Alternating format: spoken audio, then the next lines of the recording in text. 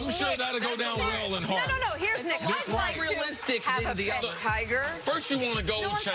Hey, man, when I get on the show, I'm getting a gold chain. It was a diamond chain, and I got it. Sorry. Now I want a tiger. Now dude want a tiger. Most men would say, I wish I had. No, wait till you bring that tiger home to that sister you got there. And I ain't talking about my sister. No. Let's move on and talk some Kyle Allen. Who? Exactly. Kyle Allen might be the Panthers starting quarterback this Sunday. That's because Cam Newton is still reportedly in a walking boot and will likely sit out this week's matchup against the Cardinals. Here's head coach Ron Rivera after continuously being asked about Cam's playing status. I'm not going to talk about it anymore, guys. I mean, let's talk about Arizona. I mean, I haven't really talked about Arizona, you know, so it'd be good to answer those kind of questions. Cam, though. I know it's about Cam, but that's, you know, we won't. I don't know any more until tomorrow. So let's just, you know, let's talk about Arizona. If not, there's no reason for me to stand here. You felt before the opener you were 100% confident he was going to be ready to go. Where are you on that level now? I just asked you to ask me questions about somebody else. I'm not going to do this anymore, okay? I told you, I won't know anything until tomorrow, okay? Thank you.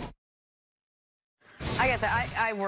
I interviewed Ron Rivera when he was on the Eagles staff. One of the nicest guys. He was even in his bout of frustration, he was still really nice about it. And it's tough. Who knows what you're going to get with Cam Newton? And he's been riddled with injuries so far the last stretch. What do you make of the latest setback now, Danny, for Cam? I think you're seeing the end of Cam Newton as a franchise quarterback. It's really coming to a close, and I think you can probably tie that in with Ron Rivera. As good as a guy he is, when you lose as many games, I think was it 9 out of the last 10 going back to last season.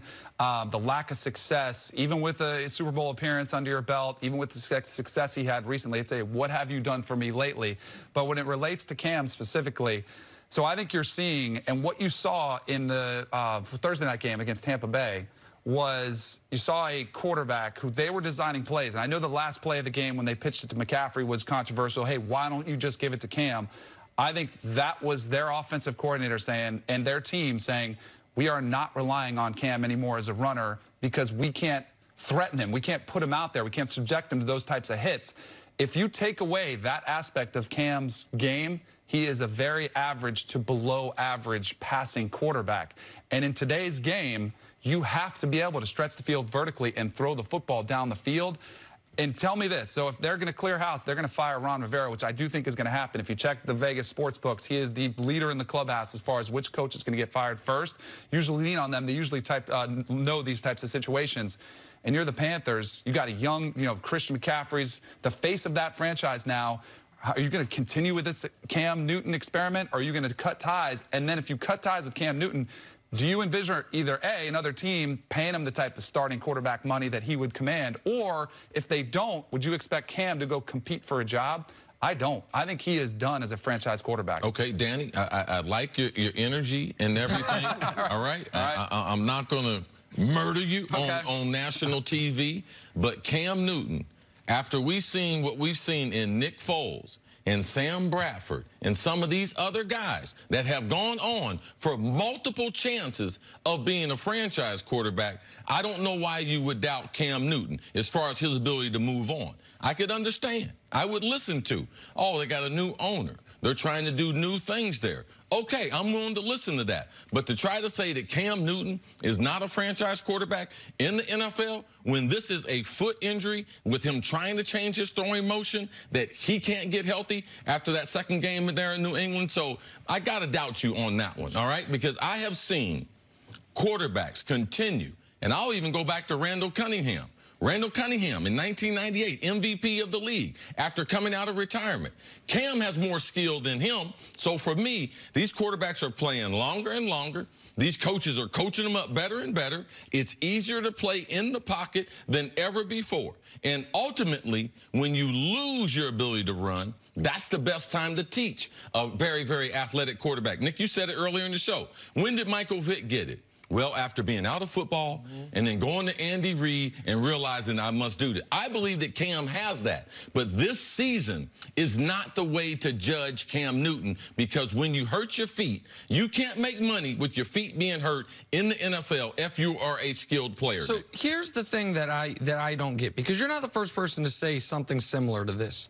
And obviously, listen, I listen to your radio show. You cover and know all sports, but I think most people see Danny Kanell and they think your favorite's probably college football. Like, they associate you most with college football. And Paul Feinbaum's another college football guy, too. And the two most pessimistic people I've heard on the national stage about Cam are guys that I immediately associate with college football, which is odd to me because Cam Newton had one of the greatest seasons in college football history. And I'm just curious why the margin of error we will give Cam is so much smaller than any quarterback I can remember. Let's just go over the last 5 years. 15, they win the MVP. He wins the MVP, they go to the Super Bowl. 2016, he had a really bad year. 2017, not long ago, they're 11-5, and he is brilliant in a 5-point playoff loss in New Orleans. Last year, they are 6-2.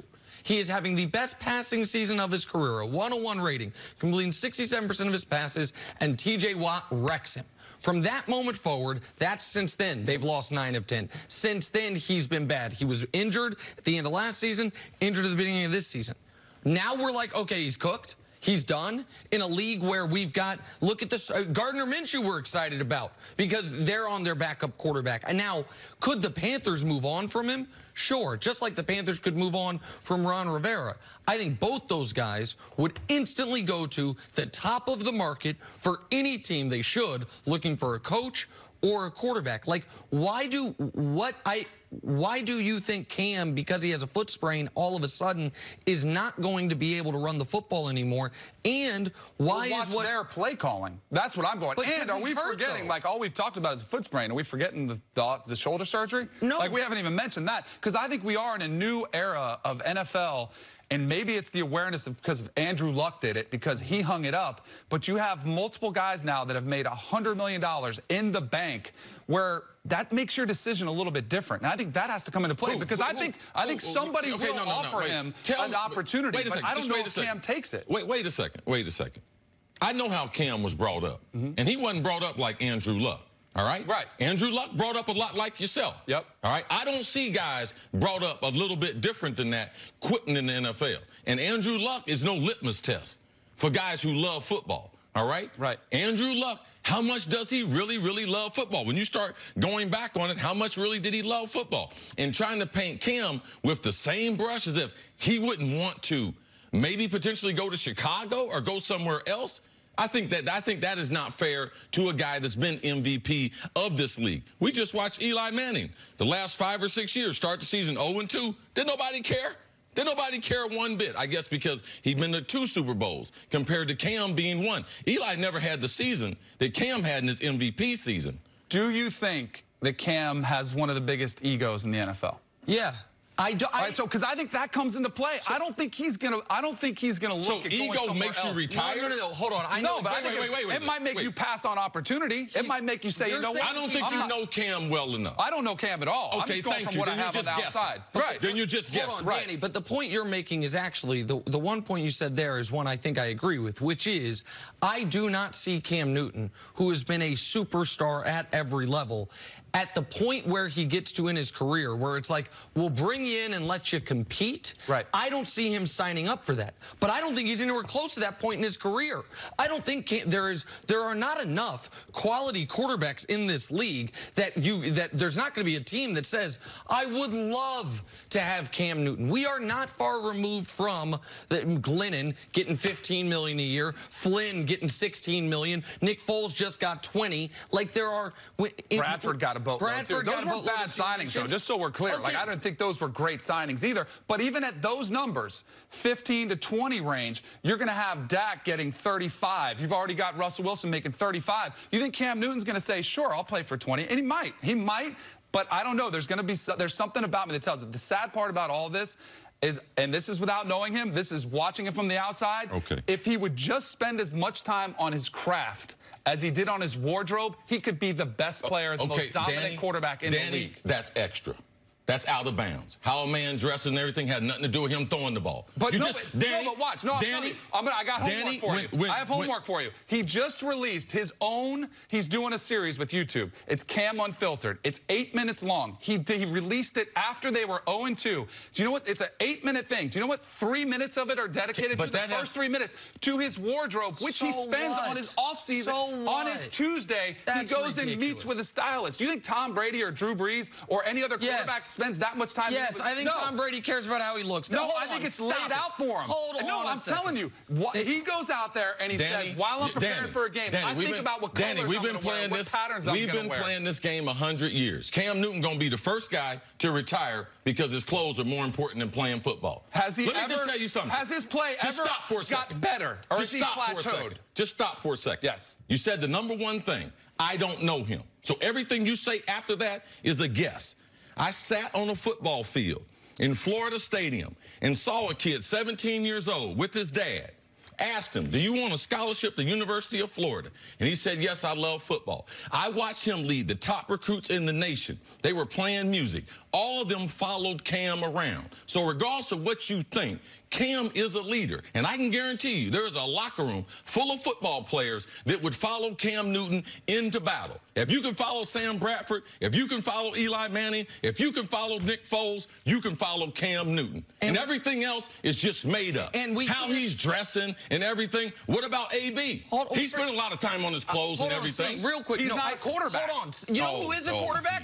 Gardner Minshew. And everyone loves the disco outfit and the mustache. We can't decide that certain guys it's adorable and certain guys it's taken away from football. Gardner Minshew, the reason it's the Min Show is not just because he played well, but because of how he carries himself, how he dresses.